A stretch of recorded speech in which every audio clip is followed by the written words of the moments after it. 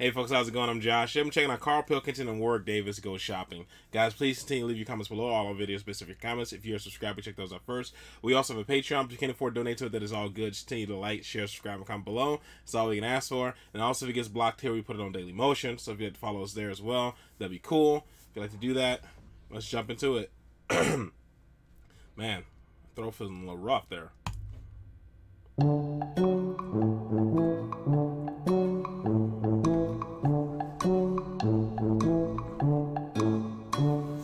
If I'm being honest, what I'm worried about with you tagging along, you know, are you going to become a hindrance?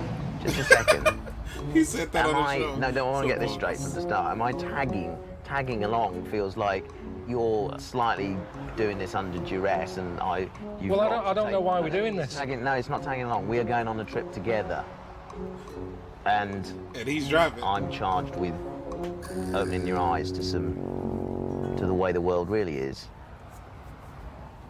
But why? Where? I'm more travelled and more experienced. Yeah, but you're small-minded. Well, Ricky sold it to me as I might get in the world record books for going round with you. What's the record? You can't say there's a record for going around the world with a dwarf. There isn't one. I've looked. There isn't one. So we can make one. That's ridiculous. Well, what are you saying then? You go around the world. You don't rush. You don't dawdle. But you take in the sights. So when we go round and we come back, we are full of culture and knowledge, and we've brought something away from it. We've not just got jet lag and a tropical disease. I know, but it's just funny hearing you talk like this, because I probably had that attitude at the beginning, and when you do it, you're shitting yourself to death. You've got a temperature, you're having a bollock for lunch, you know, from some animal you've never heard of. I doubt you'll be saying, oh yes, I'm loving the culture. You'll be pissed off. I know a few of you guys said I needed to watch just before I got into the series, and I honestly completely forgot about this clip until you guys started bringing it up again recently. I completely forgot about this clip watching it before the series.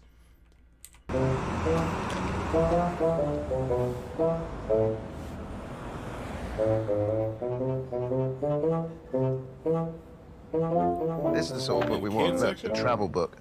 A journey through every country in the world. No? Yeah. Looks amazing. There's a glacier there. How long do you think the longest cat is? What? The longest cat in the world.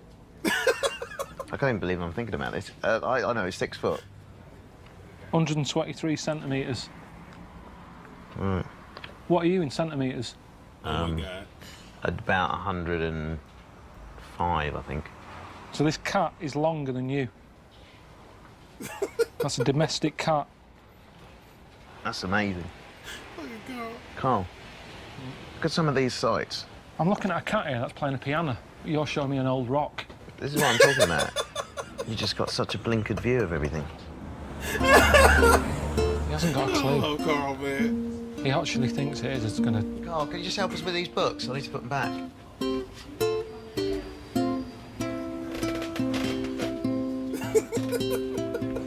That's all I'm going to be doing. I'm a helper. Oh, no. Do you keep wandering off? You're going to keep doing this when we're on our trip? Well, we just keep bickering. Like nagging at the dude. Oh, it's hard work, this is, isn't it? He sees negative in everything. Everything I say, he wants to find a fault in it. I don't think I've ever met anybody with such an outlook. I'm not good around enthusiastic people. If families like me, we don't get enthusiastic about anything. We always expect the worst, so that when it happens, we know how to deal with it. How's he going to deal with it? He's not going to deal with it. I've got kids at home. I'm trying to think how I enthuse them about things. I normally bribe them. Sweets or something. Maybe that works. We can't. I don't know. See, that's why that bloke cut the rope, innit? And touching the void. If he had someone like him. Look at the mountain. It's another one. We've seen him. He'll cut it.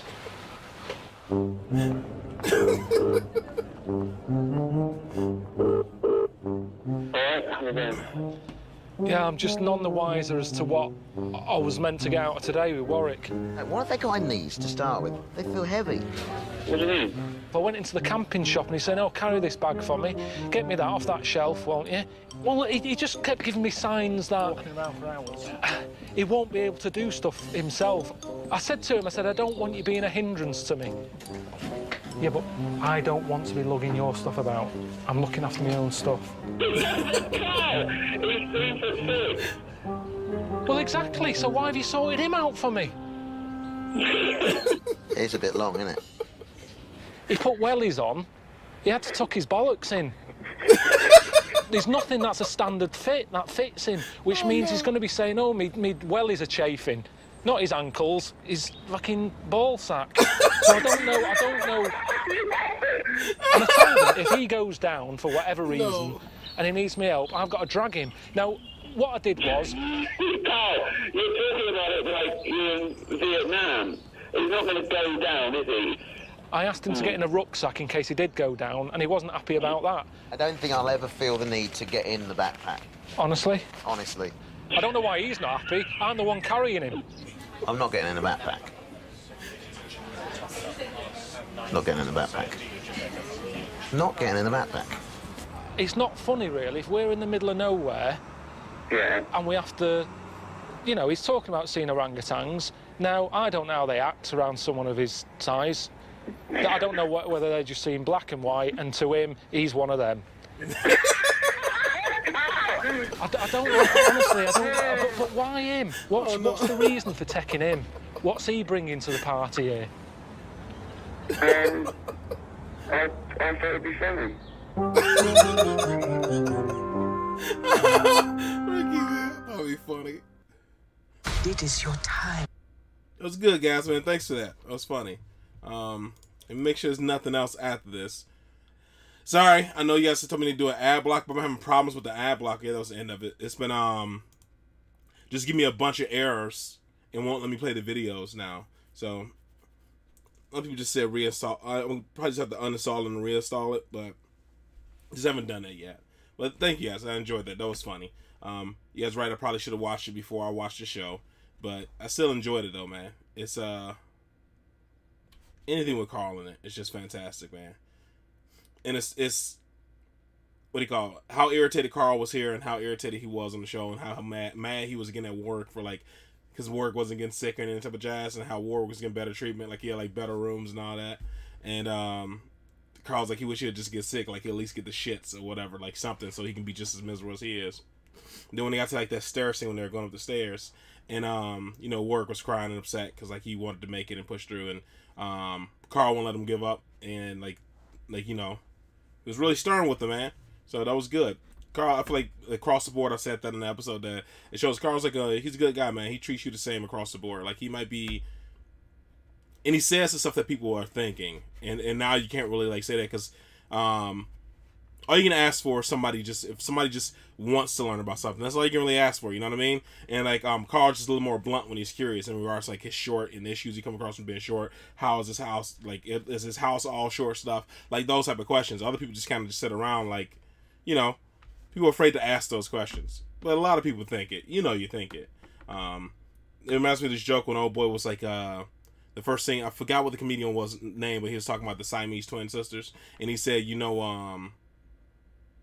a lot of things people are curious about are like, what do they do in regards to like a boyfriend? Because I think the girl mentioned they had a boyfriend, and he said like, the girl's like, you better get ready because you're on ball duty tonight.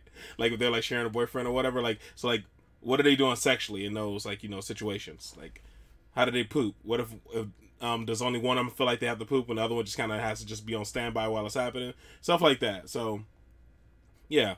The good thing is Karl asks questions. He might be blunt with it, but he's like when he's actually curious.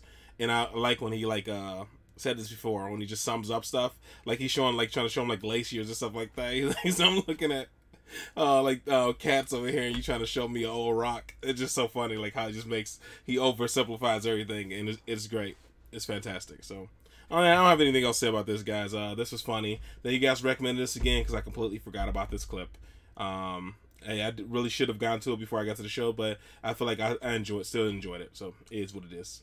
All right, guys, that is all for this, man. Hopefully you guys are happy, safe, and healthy. I'll see you in the next one. Later.